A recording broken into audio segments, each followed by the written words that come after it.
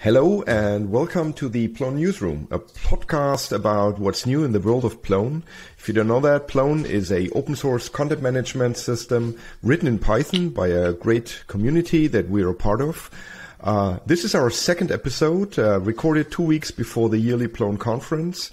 And you're listening to Philip Bauer, that's me, and my co-host is Fred van Dijk. Yeah, hi Philip, welcome back. So this is the second episode. This month's features, of course, it's 2 weeks in advance of the Plone conference, so we're going to talk, of course, about PloneConf. Next, our second feature is we'll discuss the state of Plone 6 development. How far are we with alphas, pre-alphas, what has been going on, and what still might have to be done. And we'll wrap up with some other news, interesting add-ons, and we'll get back to some things we already did in our first episode. That is true.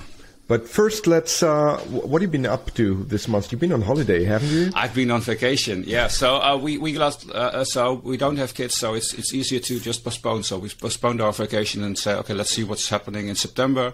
We did not really a booking, but we just found a very nice apartment in Tuscany.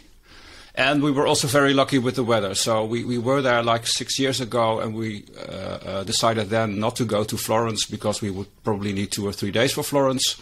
And that was this was our kind of revenge on that promise. So we went back to Tuscany.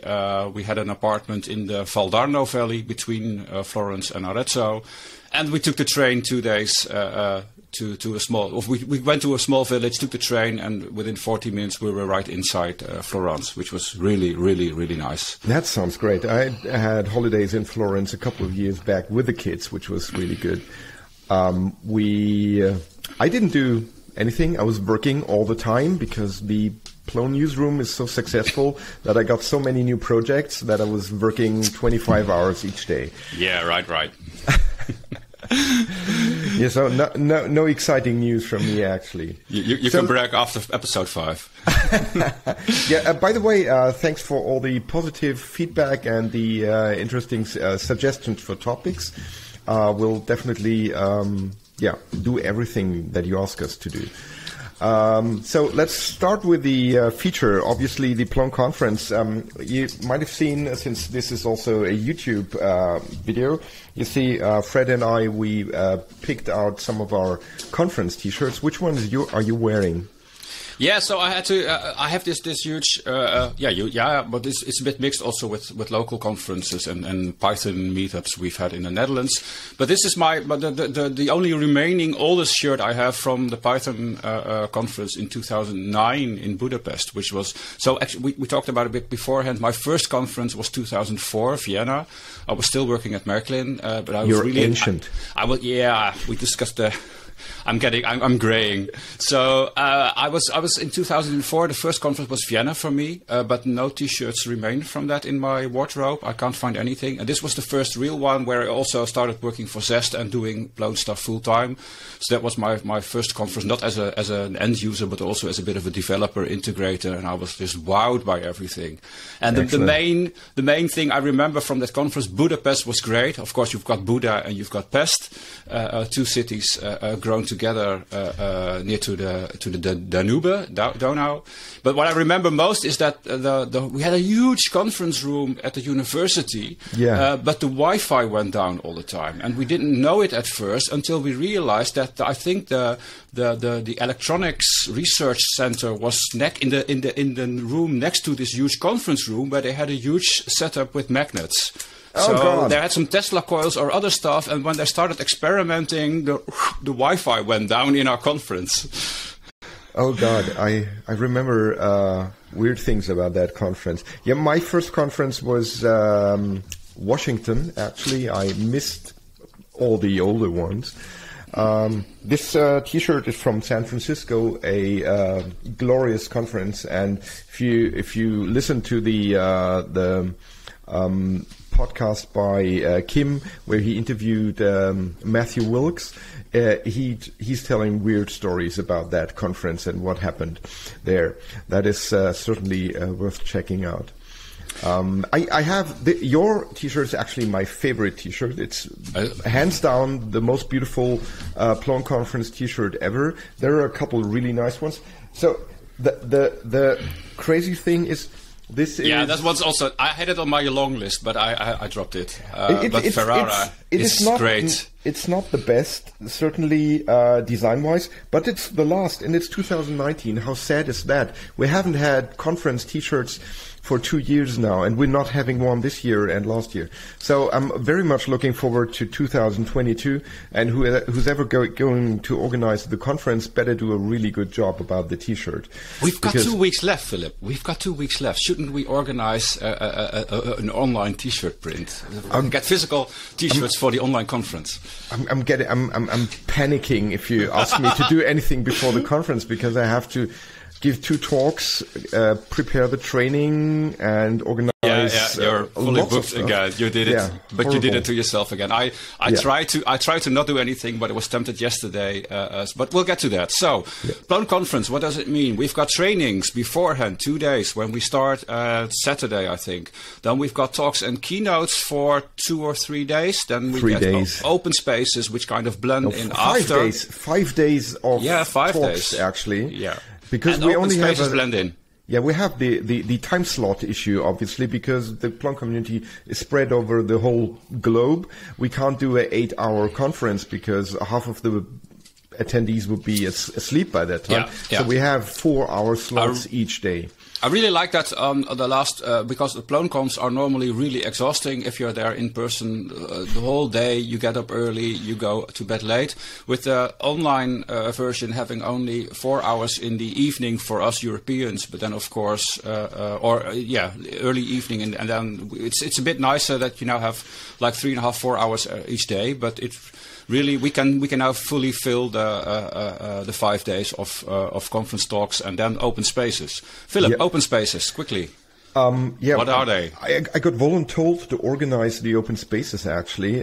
Still have to figure out how to do that. So open spaces are self-organizing of the conference attendees, where they discuss what they're most interested in. So they're not pre-prepared. So there's going to be a document where you jot down what you want to discuss and what's the topic is, and people can just go in.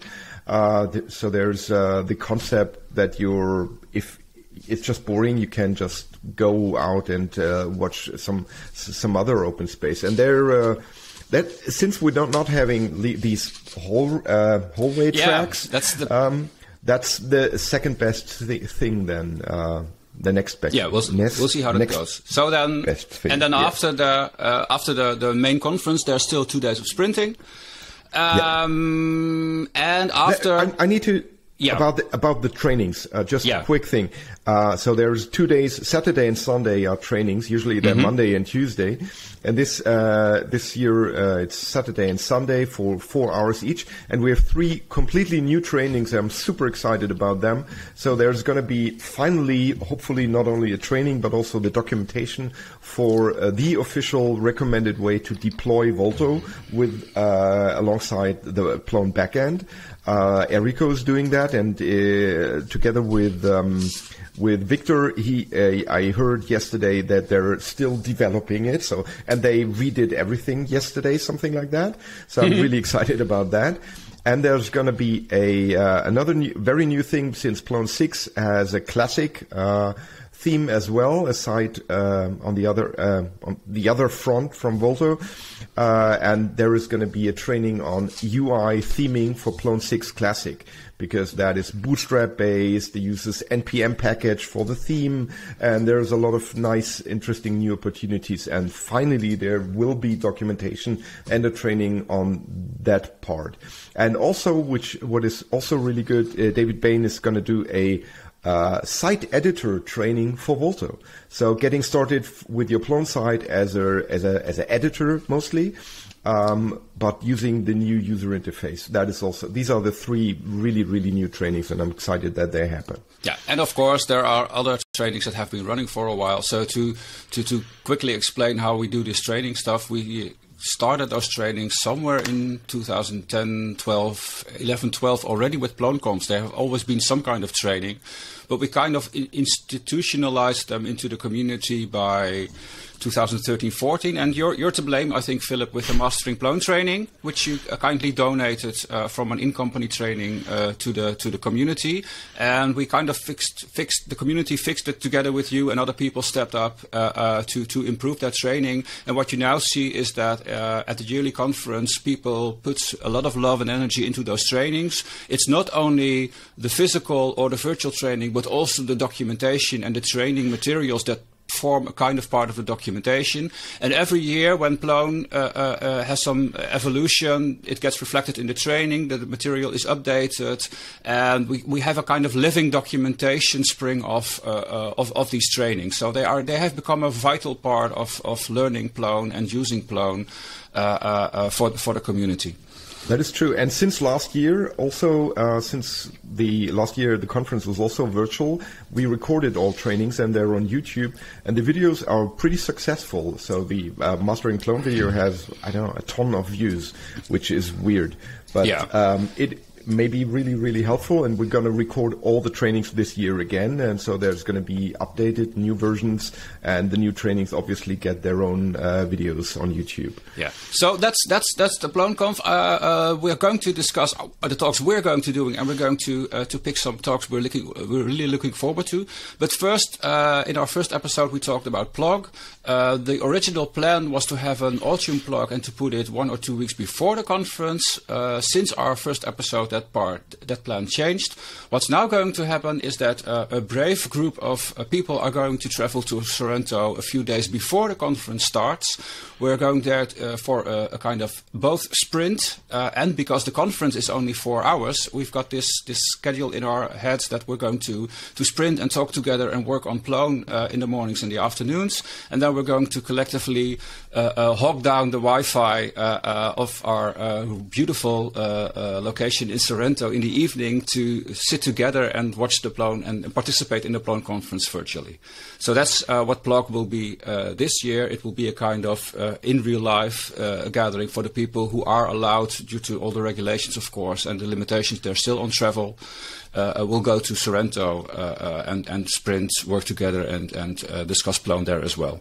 Yeah, I think more than 20 people signed up, so it's going to be a decent crowd. I'm not coming this year, sadly. I don't know. Wanderlust just didn't apply to me this year for some reason.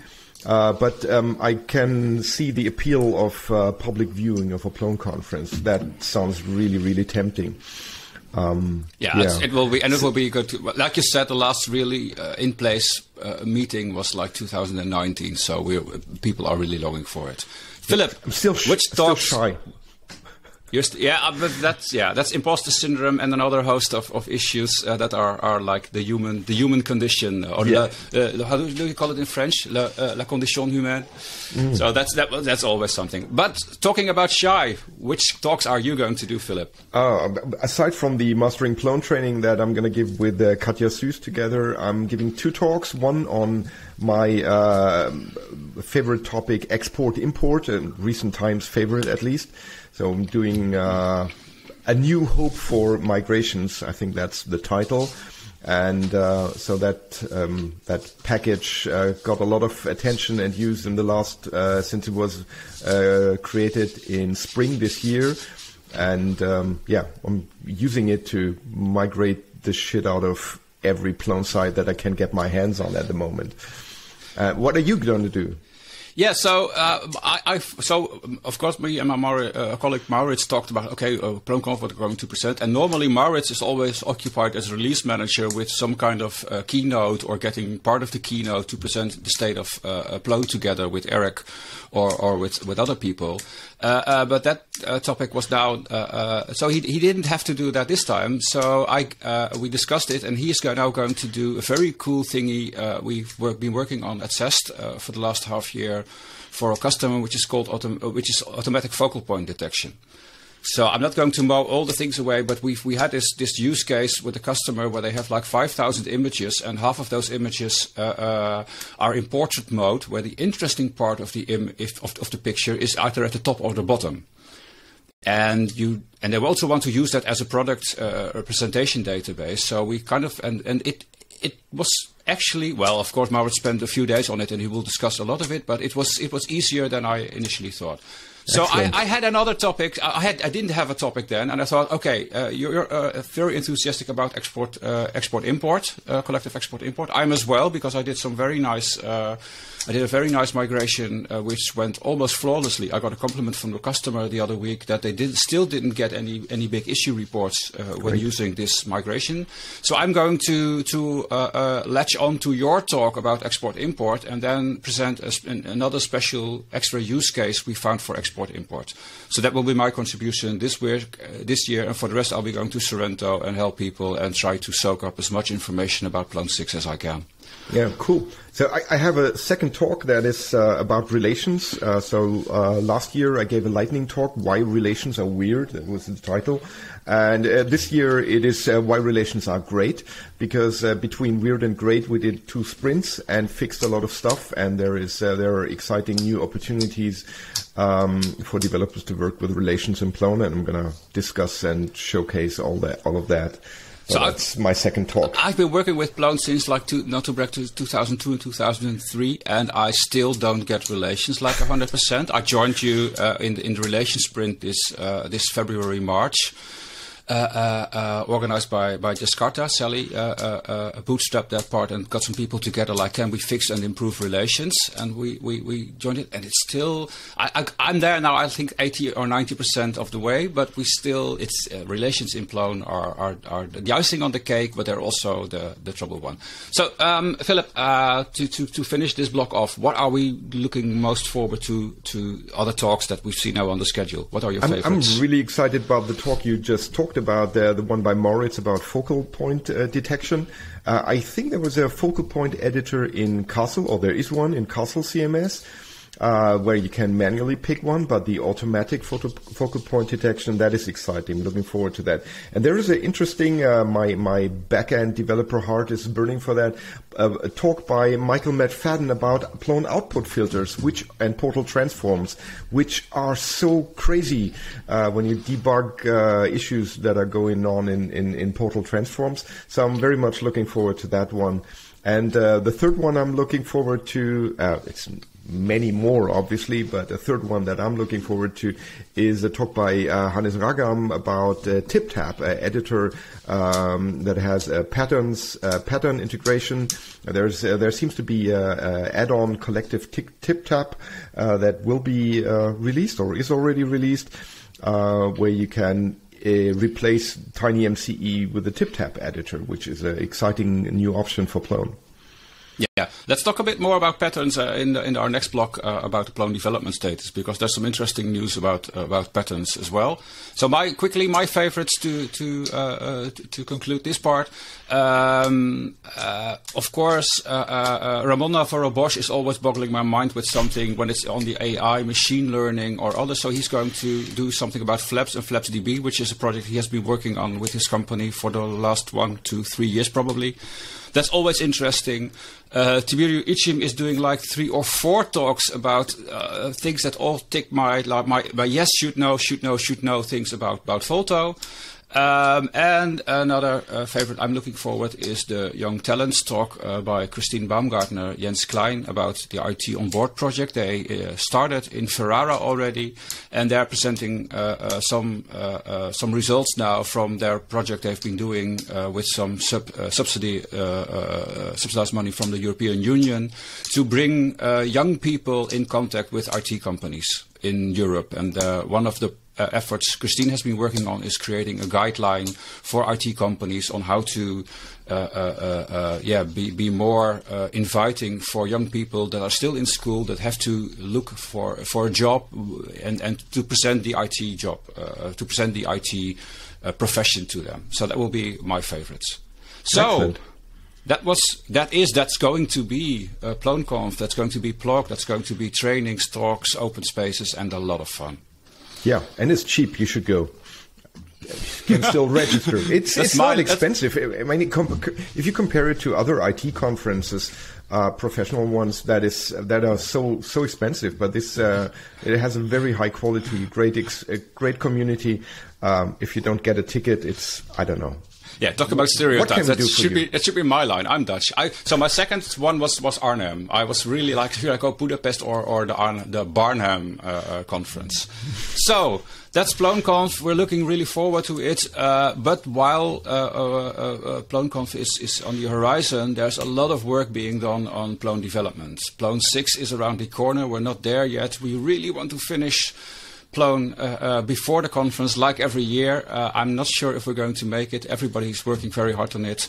Philip, what has been happening with Plone development lately? Yeah, so there were three main blockers that were identified, and one was the dexterity site root. So the Plone site itself was still a CMF type content object.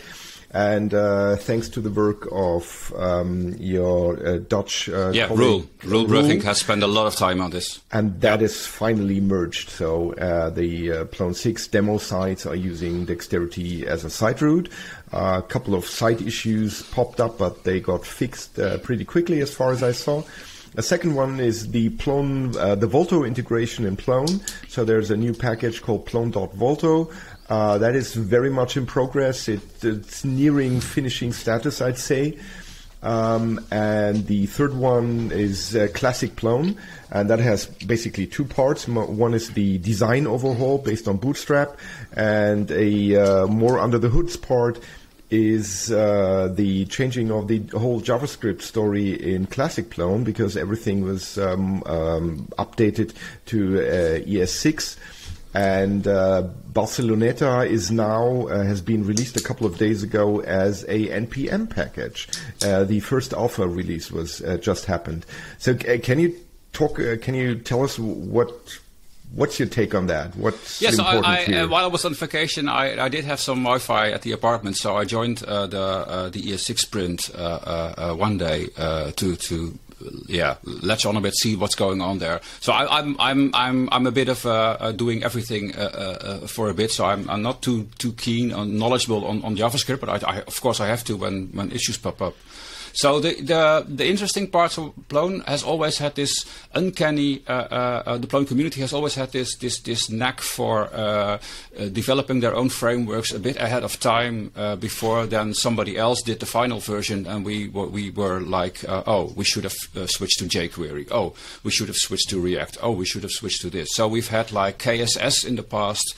We've had our registries and other things. But the interesting part we always had in Plone was this decoupling of the JavaScript from the page layout. And this was in our previous block, the patterns. So since Plone 5, whenever there's something interactive on your web page, you can it's kind of decoupled from the real JavaScript using a pattern. So you say, for example, here's a form with a date field on it. And then you say data pattern is for a date picker or some other name, and then when your page loads the HTML, it loads the form.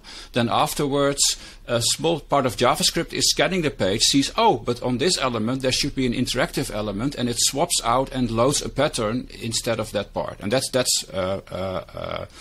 patterns lib for a part, and also Plone also has a package called mockup in which also these patterns are. So this is the split in two which you just referred to.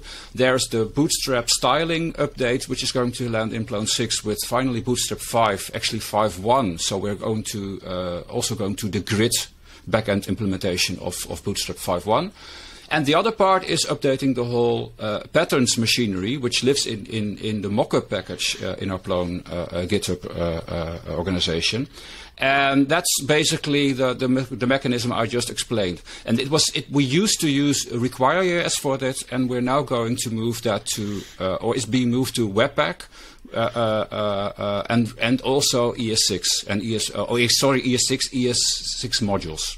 So it's all modern JavaScript, and I think we're now almost like 95% back in line with how many other front ends are also developed. Like Volto is also using Webpack under the hood, for example. It's the go-to way. You develop locally, you run a kind of builder, bundler, compressor, whatever. It makes your JavaScript project locally into a nice bundle for consumption in the web browser.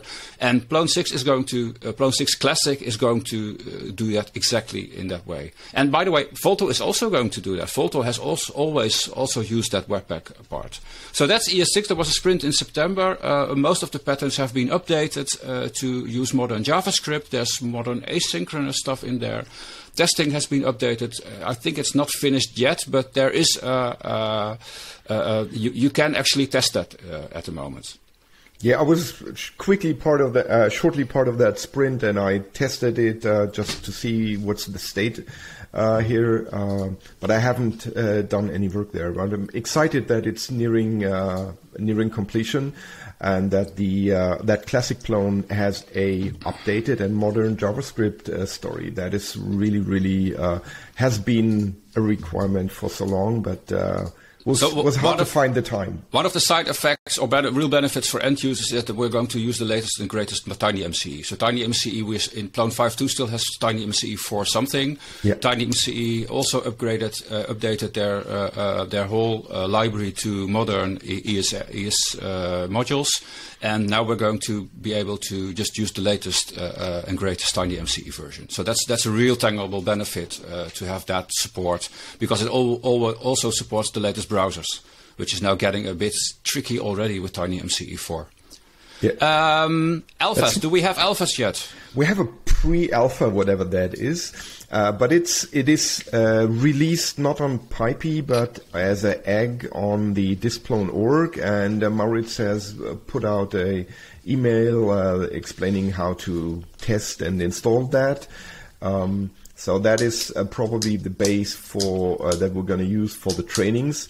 If there's going to be another alpha, or I don't know, pre-alpha 2 or alpha 1 before the conference is not really certain, because time is tight, and so the problem might be that if we are committing changes a couple of hours before the conference or the training start, we should not do might that. Get really angry. So I'm not sure about that. I'd love to see that happen, but if I don't know. Looking at the development state, it looks really good. I say, and I think all parts are looking good. So a bit short. So why we got a pre-alpha now is because as soon as you, with a project, open source project, you announce an alpha, then most of the functionality should be in there, and we're still working on integrating the Volto front end and the classic front end as both packages you can choose, and that was not there. So people asked, okay, can you make a pre-alpha at least, which has already most of the functionality of the classic one? What you just said, the modernization of the ES6 pattern stuff is not in pre-alpha 1. So I would hope for a pre-alpha 2, where at least also the updated patterns are there. So if you now install pre-alpha 1 and you do a classic Plone 6 front end, you will get the updated Bootstrap 5.1 and Barcelona LTS, but you will still be using the pattern code from Plone 5.2. And that's again the decoupling, which is very cool. So you can just now it's a gradual thing you can do. So hopefully another pre-alpha 2, and let's hope that we can get a real alpha out before PloneConf, and otherwise it will be a bit afterwards. I don't think it's a real. It would be nice to have, but Plone has always been about evolution and not revolution. Yeah, and it's a duocracy, so stuff gets finished when it's done. So, Philip, that's, I think, Plone development status, which will be a lot of work, at least for the next 2 weeks, next to the training stuff and preparing talks and other stuff. Do we have some other news and fun facts? I think we do, because... Yeah, Plone just got 20, actually. A couple of days ago, the first public release of, 0.1 of Plone, reaches its 20th anniversary. So there's going to be probably a party and a cake at the conference. Not sure what the organizers are planning there. But In the US, we're going to be of drinking age next year. It hasn't stopped us from drinking for the last 20 years, but okay. I was going to shout out we're grown-ups now, but that's not really true, because there are these still discussion between 18 and 21, and we already became 18 a few years ago. Yeah. I remember the big cake in Boston, which was like 2016, so that was like 5 years ago. Then we became 15. Still a bragging teenager at the time. Yeah, deep in puberty. So we have a follow-up. Yeah, from the last episode, the first episode actually, we presented the search block for Volto, and tada, it happened. It is being merged. It's part of Volto 14. It's been merged since the Alpha 13. They have a lot of alphas in Volto for every release. Congratulations to Tiberio and everyone else who was working on that. It's a really excellent addition to the Volto blocks. And as we showed last time, it gives you so much power out of the box, where you used to require EEA faceted navigation or other add-ons in the past. It's just built in now in Plone Volto. That is really, really, really good. Yeah, so let's talk about Plone add-ons. It's we're always bragging. We're talking about collective export import, which we're working a lot of on together now. But you mentioned another add-on you've been using recently, which I have this light version always of this add-on, which was called collective classifiers. But you've been using collective taxonomy lately. Yeah, I've been using it in a lot of projects. I want to show it off a bit. It's really nice. It allows you to organize taxonomies, and it's, as often in Plone, it is more powerful. It has more power than you usually need. But I'm going to show a couple of the core features. Sharing my screen here. Yeah, so basically a taxonomy is a kind of a tree-structured list of tags. And the advantage of having a structure there instead of just separate, loose, flying around tags or keywords is that you can say, for example, we've got a main theme and we've got a sub-theme. So one of my customers has a site which has like a lot of subjects around water. So water is ahead of in the taxonomy, and then the sub-part of the water taxonomy is like taxes for water or pollution or whatever. And the beauty with collective taxonomy is that you can make them infinitely deep. Yeah, that's true. I use them for simple lists, and the good thing is that you can translate them, and it has a generic setup, export and import handler, and so this is a project by the University of Marburg where we're doing the basically study options thingy.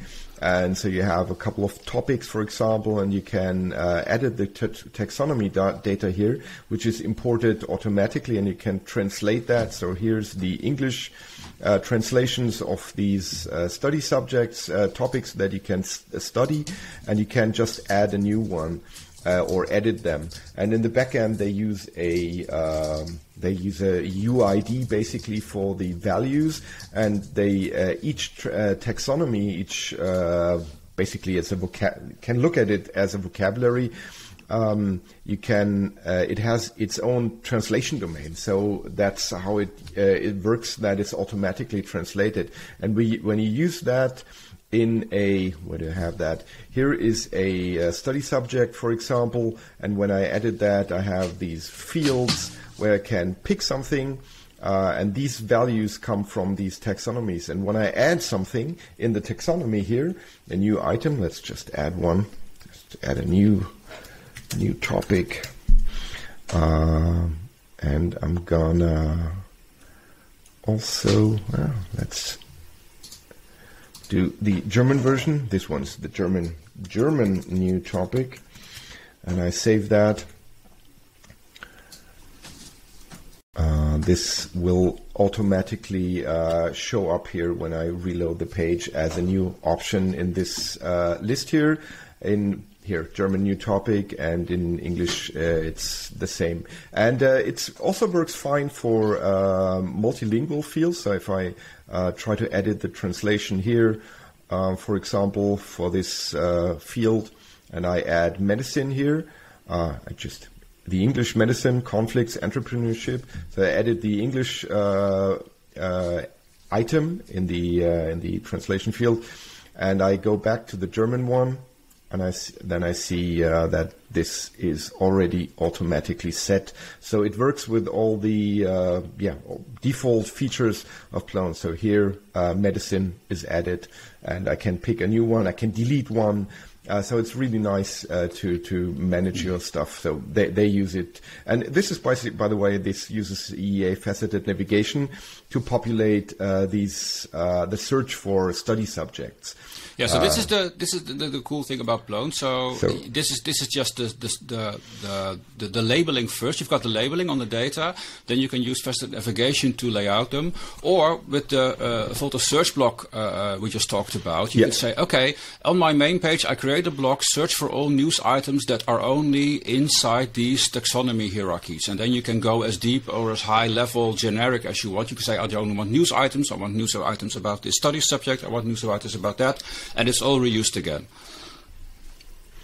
Exactly. So that's a really nice add-on that we use a lot. There's one downside. It doesn't have a management interface in Volto yet. You can obviously use it in Volto to edit content and to display the data, but the backend, the management interface that I just showed you, where you can add new items, that only exists in classic Plone. The funny thing is that's actually a React application, same as Volto, but it's just not implemented integrated into Volto yet.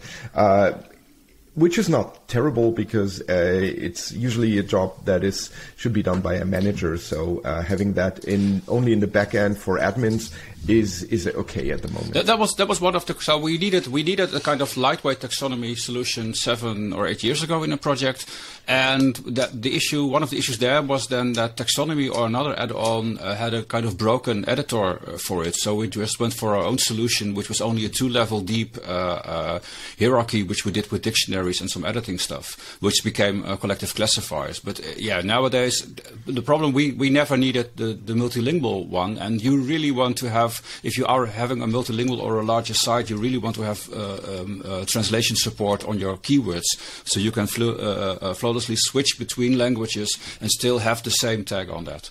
So it's taxonomy is now a really cool one, and I don't think it will be a huge effort to get something nicely as an editor into Volto with all the modern support for React components in Volto. It's already written in React. It's just someone needs to do the work to include that somewhere. Yeah.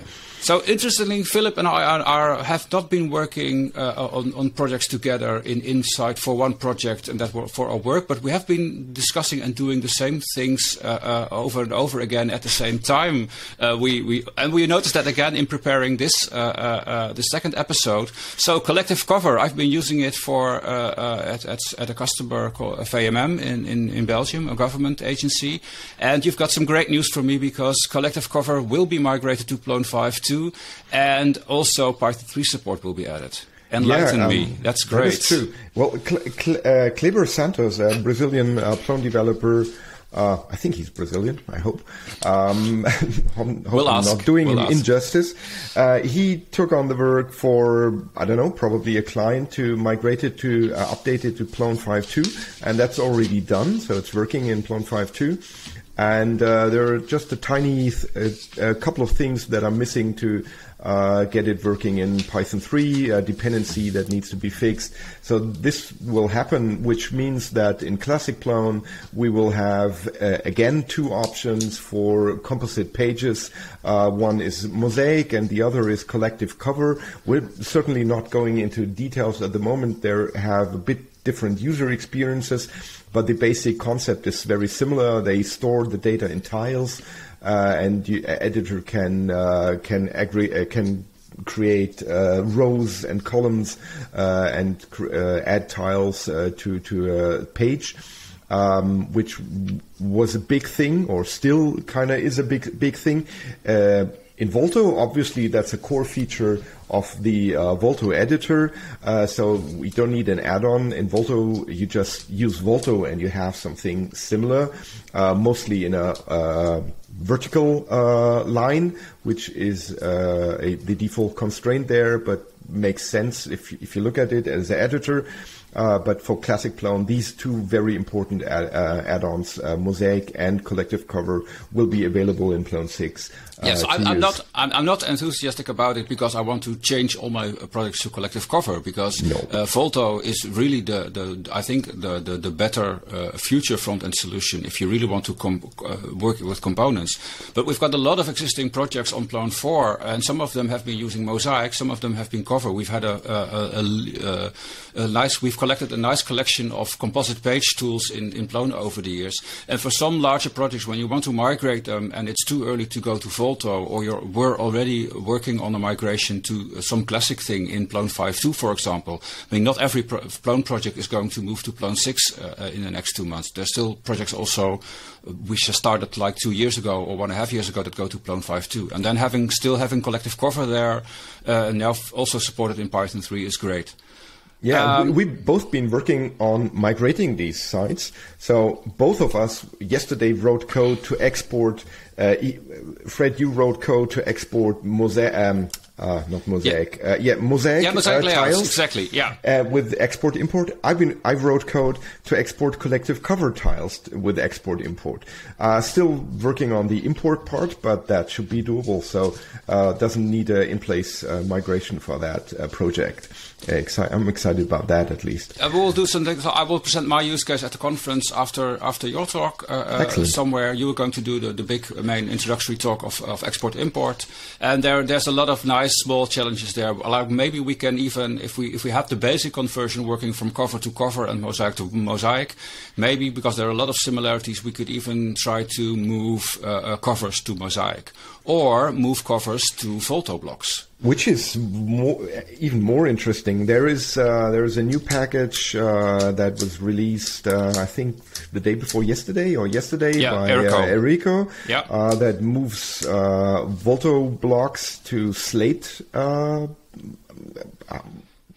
are these two editors? Tell us about that. Yeah, they always joke about the most difficult problems in IT. I think one of the most difficult problems nowadays when you look at JavaScript and frontends is picking the right package or component for your project that won't be a misfit in 1, 2, or 3 years. I don't think I'm not too deep into that, but Volto picked the nicest, best editor when they started at the time. The component was called Draft.js, which was created by Facebook, I think.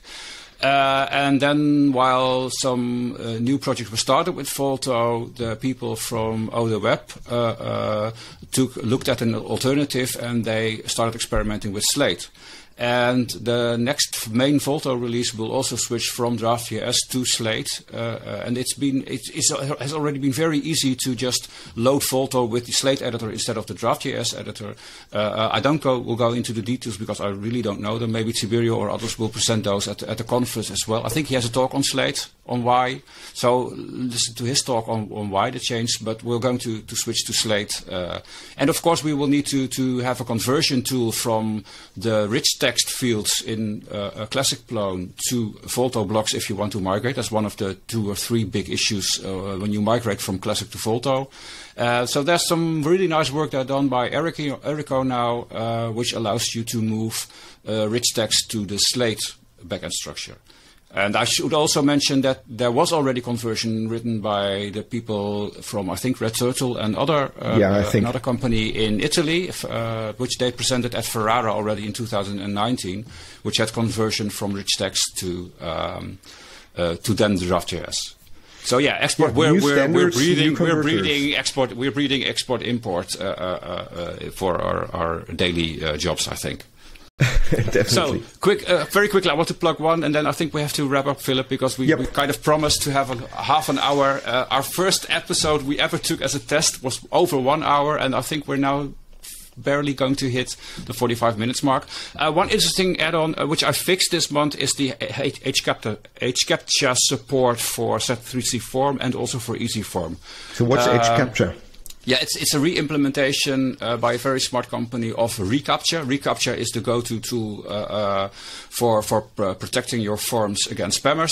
There's one huge issue though with reCAPTCHA, and that it's not GDPR compliant. So if you want to use it in a site in the European Union, if you add reCAPTCHA, you have to agree with Google's terms and services, and they're really still not GDPR compliant, because in the small letters Google says like we can do anything on a page where you install reCAPTCHA, to put it bluntly. It will probably be more gray area, but so hcaptcha support has an API which meshes reCAPTCHA almost one-to-one.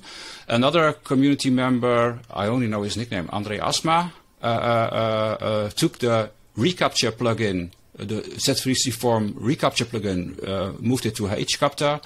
I added easyform support last month, which still has to be in a final release, and I fixed a small bug because it didn't. The 1.0 version doesn't do the site verify part. So what happens is if you load it if you load the 1.0 version of hcaptcha now in your site, it does show everything nice in the front end, but when I always wondered, how do they do that? So what happens is you pick the right trucks or the right motorcycles or the right yellow school buses, and then you get a gray mark. A green mark. You're a human. You're not a computer. You submit send.